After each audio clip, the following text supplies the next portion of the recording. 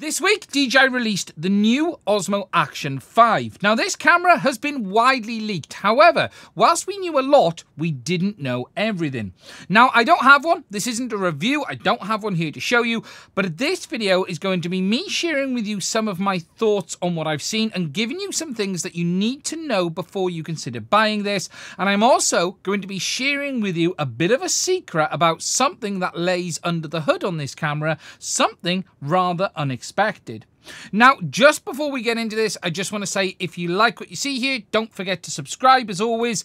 If you want to support the channel, there will also be links to my Patreon, Discord, and Buy Me a Coffee down below as well. Okay, so as I've said, this isn't a review. More than anything, it's going to be a quick overview of the Osmo Action 5 Pro.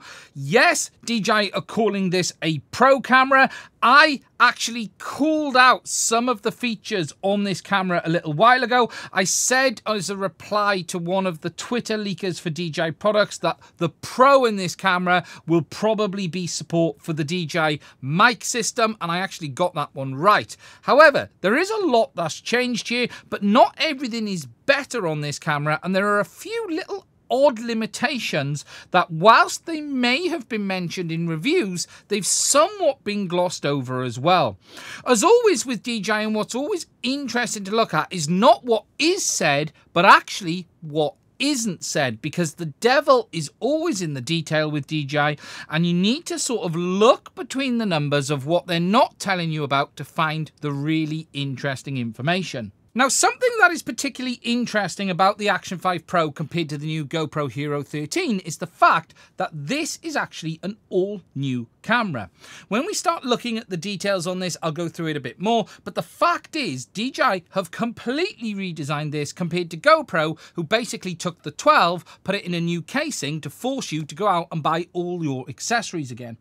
DJI, on the other hand, have completely redesigned it. The camera is still based on a 1/1.3 inch sensor. However, it is an all-new sensor. It now has dual OLED displays. It has built-in storage. It has what they're calling a high-performance 4nm chip, and we'll talk about that a little bit more in a minute, because that's the very interesting bit. It has professional air pressure and water sensors. It has Wi-Fi 6, and it now supports DJI Osmo audio, which means you can use it directly with DJI's mics. Now, I'm not going to go through all of the nitty-gritty detail, but the very basics are, as a result of the changes, DJI have been able to massively improve the battery life on this camera compared to others, including the previous version. Now, when it comes to the main specs on this camera, I'm not going to go through everything, but there are some improvements, but there is also some regression here as well compared to the previous model.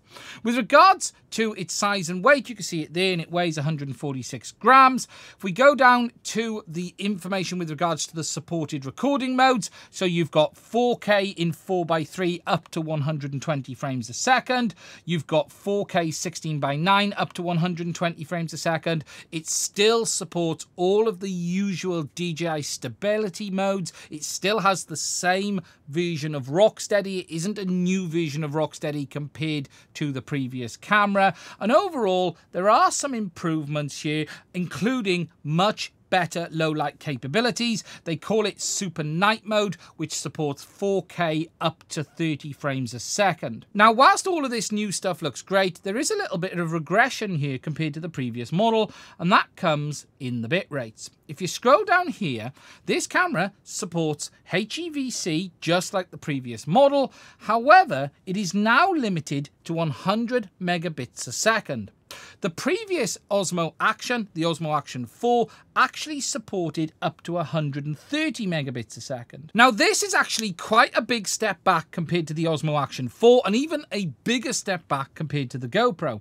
What's even more worrying about this isn't the fact that you've dropped from 130 megabits to 100, it's the fact that in 4K 30, this camera doesn't even hit 100 megabits a second, and in fact, it's limited to less than 60.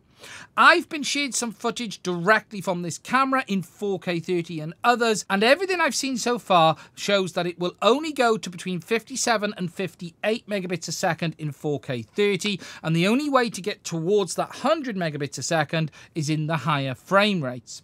Now, it isn't clear why DJI have limited it in this way at this moment in time, but that is a massive step down compared to what we had before. But if you compare it to the GoPro, it's even bigger. GoPro have their high bandwidth mode, which allows over 160 megabits a second as well. And whilst it might not quite hit that in 30 frames a second, it's over 130 megabits from the footage that I have seen. Now, it isn't clear why DJI have chosen to limit this way. DJI have said that this camera is based on a new 4 nanometer high performance chip. However, they are saying this is a high performance chip, and it doesn't make sense that there is this limitation when they have improved the performance from it. What is interesting is what that chip actually is, because in previous models, DJI has flip-flopped between the chipsets that they've used. For instance, the Osmo Action 4 was using their in-house E3T chipset, the same chipset that you will find in the likes of the DJI Avata 2, the DJI Neo, the DJI O3 system, and many of their other consumer camera drones. The E3T chipset is really a staple of DJI's video processing system. What is interesting is that DJI have now moved away from their own in-house chipset, and I can reveal that DJI is actually using a Qualcomm chipset in the Osmo Action 5 Pro. And that chipset is the Qualcomm QCS8550. This is a high-end chipset designed for IoT and video action camera style applications. When you look through it, it contains a lot of very high-end specs. For instance, the CPU on this is an 8-core processor. There is 1 prime core up to 3.36 gigs. There are 4 performance cores up to 2.8 gigs and 3 efficiency cores up to 2 gigs. That's a similar layout to what you've seen from Intel or Snapdragon on their new chipsets for the Windows systems. However, whilst it might not be quite as powerful as the new Elite chipset, it's a lot more powerful than anything that I believe we've seen in an action camera before. It also has one of Qualcomm's GPUs on board. It supports Wi-Fi 7, and this thing is really at the top end of the scale of performance chipsets for this style of application. Now, I'm not going to go through every detail, but when you start diving into it, this chipset has so many capabilities. For instance, it supports video decode up to 4K 240 frames a second or 8K 60, video encode up to 4K 120 or 8K 30. It has AV1 decode built in as well. It has an audio DSP. It has PCIe, huge amount of I/O, huge amount of capability, and DJI only seem to have just scratched the surface here of what this chipset is capable of delivering. Now, it is very interesting that DJI have chosen a chipset that isn't in-house, isn't based in China, and this actually goes directly against the moves that we've seen from DJI in recent times to basically build their drones from entirely Chinese components like you see here on the Neo. DJI most likely has been backed into a corner on this one, and that is as a result of power usage, because whilst the E3T has been good enough, what it isn't is exactly efficient.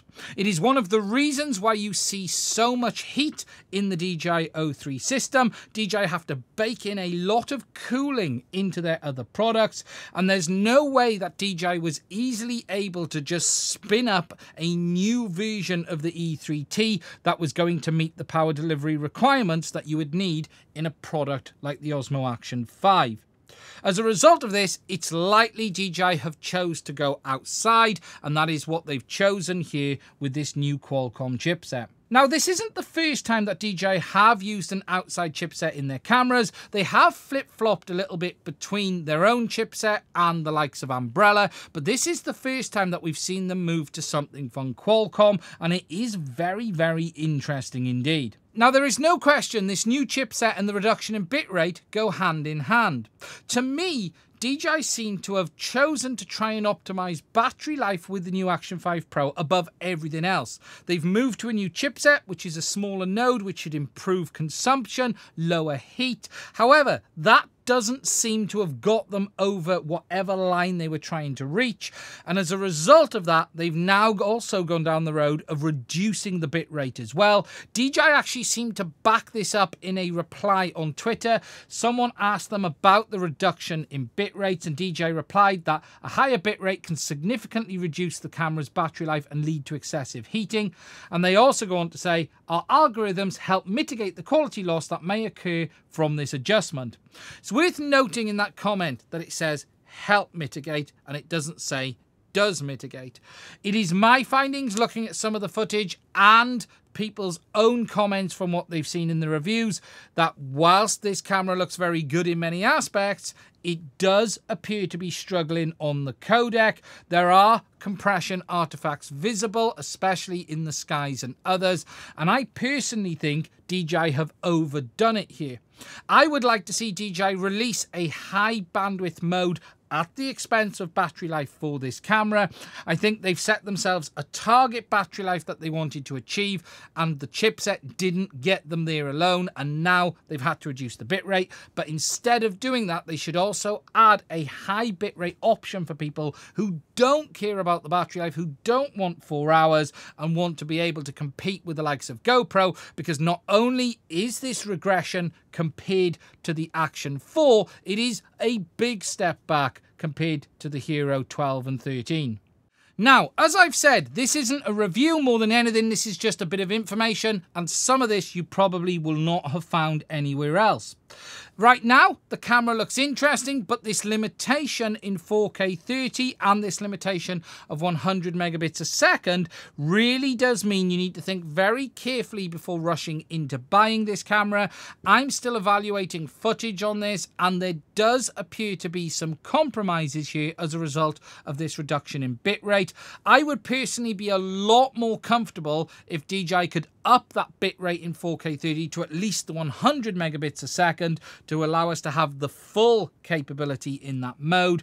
60 megabits a second is quite a big step back compared to where we've been before. For instance, we only had 60 megabits a second on the old DJI Phantom 3. Yes, that was a different codec. That was H.264. This is H.265, but it is still a pretty big drop in bitrate compared to the previous models, and it's quite a gap compared to the GoPro, as I've said, that has the high bandwidth mode of over 160 megabits a second.